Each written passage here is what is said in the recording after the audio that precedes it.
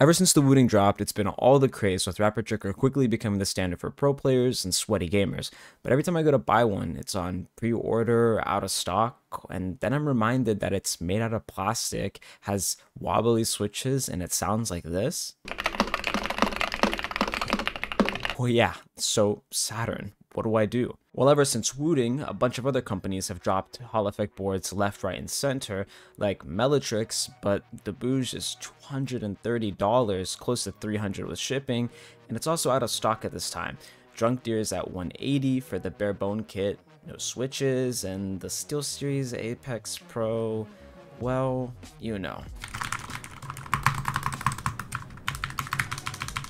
But what if I told you that one of the best Hall effect Rapid Trigger boards was currently in stock, $100 cheaper, and made out of metal, and it sounds like this?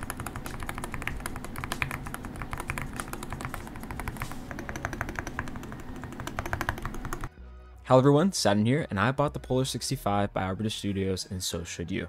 In this video, I'm looking at the best budget Hall effect board that you can buy today. Now, before this video starts, I want to let you guys know that I bought this board on my own, and then Arbiter reached out to me and sent me the Neo Tokyo version for testing. That being said, they did not influence this review, they can't tell me what to say, and all thoughts and opinions in this video are completely my own. So going on to the Arbiter Studios website, they only have one product for sale, and that is the Polar 65, but they do have a few changes to it. So the original Polar 65 comes with Fuji Hall effect switches, which is at 36 grams for actuation, 0.1 millimeters to 3.8, and it's continuous Rapid Trigger. They have a bunch of different colors here. These remind me of the Yuki Aim colors. They have a blue, they have the casing being a silver and a black. They have the Jedi green, which I think looks amazing, and then they have this mint abyss, which also looks cool. One of my personal favorites, the midnight lilac, but they also have a silver variant of it as well. Now they do have two limited boards, one of the best ones being the Yuki Aim board, which the switch is 30 grams instead of 36, and the bottom out is 50 instead of 60. And then they do have the new Neo Tokyo, which they sent out to me, and these use different switches as well. Well, these are the dual rail editions, and basically that gives you a smoother actuation, less wobble, and a crispier, smoother sound. But they are the same force as the original board. So going on to the actual specs here, they are using a dye-sub PBT keycaps, but the actual sides around it are clear, so the RGB shines through a bit more. But on the original Polar, it is just the PBT keycaps. They are using the dual rail Fuji switches in the Neo Tokyo, and the other ones are just using the regular Fuji switches. They're still really, really good. They're obviously just have a little bit more wobble. The dead zone's not as great.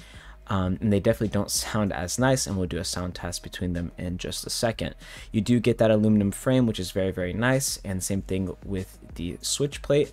And then underneath that, you know, squishing the PCB together, you do get two very, very, very thick pieces of silicone that dampens the sound and makes it sound so good, as well as that translucent case at the bottom. So on their website, you will also find the web app, which you can set per key actuations, which is really cool. So let's say you're gaming and you don't accidentally want to hit your Windows key. We all know how annoying that is. You guys can turn that all the way down, and it won't activate as easy as all the other keys that have Rapid Trigger. On the top as well, you guys have different profiles, so you get, you know, you guys can add these, by the way. Personally, you know, you can have a gaming one for maybe OSU, where it's just the tap keys, and you can have one for work where you have pretty much no Rapid Trigger and, you know, very hard actuations. You can have you know, that push down feeling, so you can type a bit better. Same thing going on over here. You have the RGB, which you can also set per profile, so you can have different colors for different things. And as you guys can see here, there's random ripples, and I mean, you're not going to see it on the screen here, but it will change on your board. But you can also change the brightness of it, going, actually I think 9 color levels is a lot. It really, really dims out at 1, becoming pretty much not noticeable, and then 9 being extremely bright. And you guys can also choose pretty much any color you want through the web app.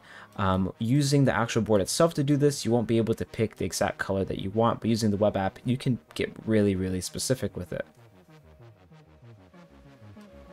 So inside the box, you guys do get a user's manual that will help you figure out through stuff.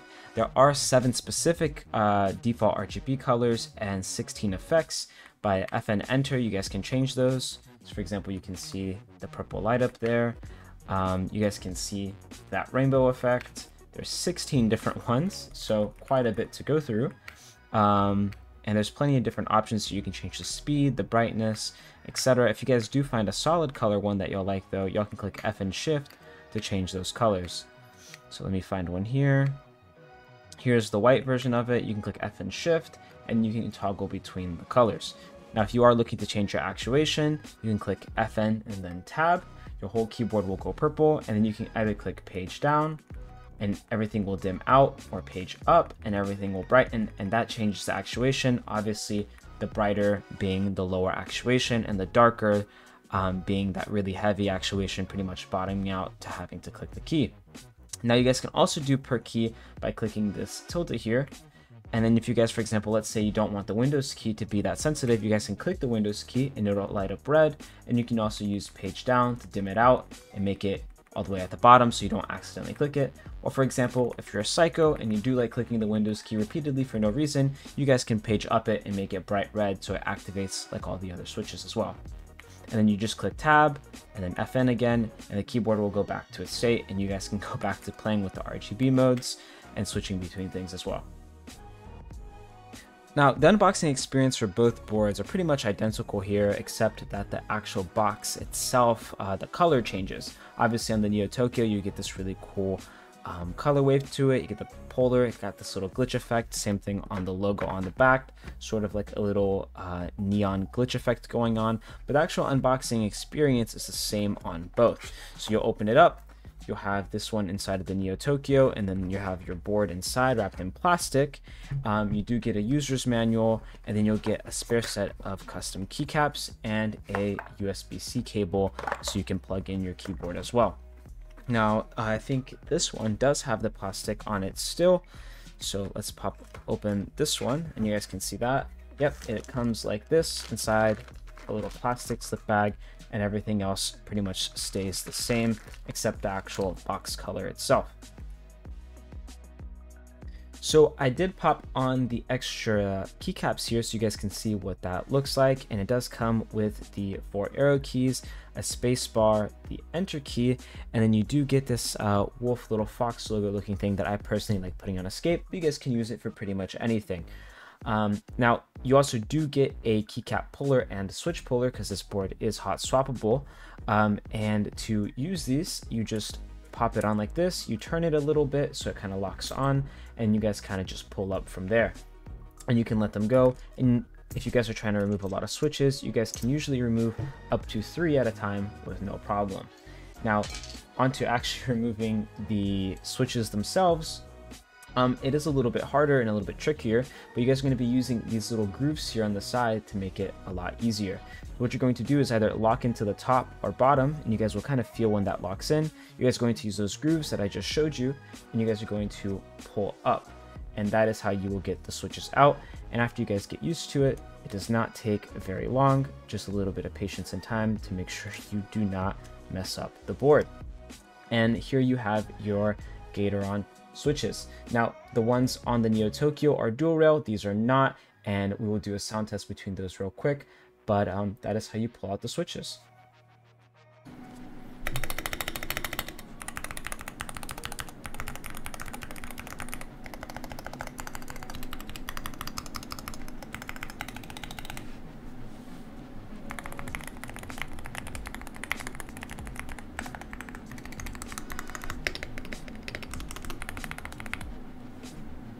So as you guys can tell from the sound test there, the original Polar 65 is a bit poppier, it's a little bit snappier. It's still very quiet compared to some of the Still Series boards. I am amping the sound, by the way, so you guys can hear it a bit more. But it is a bit more reactive, a bit snappier, a bit poppier.